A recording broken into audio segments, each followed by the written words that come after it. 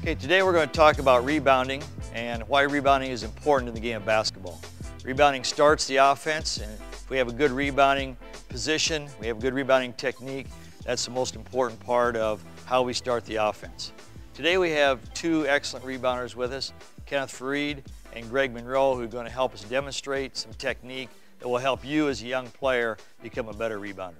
Kenneth's playing the defensive end, Greg's going to play the offensive end. When a shot goes up, he's got to make contact, and a technique that we want to do is as soon as the ball is shot, Kenneth's going to step into Greg, and he's going to put an arm bar on his chest to locate him. Now he's going to turn, make the pivot with his hands up, ready to get the rebound. And then he's going to go get the basketball. So the basic steps in this are locate, pivot, and go get the rebound. Rebounding is a lot of desire, but it's also technique. You have to know good technique in order to rebound the basketball. Kenneth, what is one thing that you may want to do if he keeps moving? And when I do turn around and pivot and look at the rim, I want to keep my feet moving and stay low. You're making a pivot. Now Greg moves.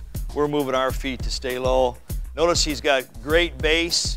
He's got his hands above his shoulders, keeps the ball nice and high, and he's looking right away down the court so he can start the fast break, start the offense.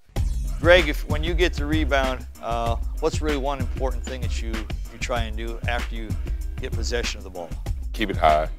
Make sure those guards who are coming down don't knock it out your hand. And just make sure I have a good passing lane to get it to my guard to start the break. Perfect.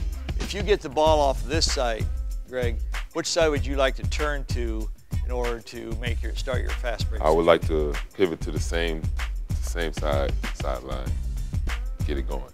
That's great. You want to always pivot away from the basket because the defense is in the middle, so we're pivoting away from the defense.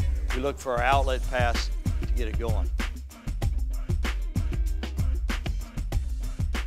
The angle of the rebounding is very important. So if I'm going to shoot the ball from here, about 80% of the time it's going to go on the opposite side of where the ball is shot from.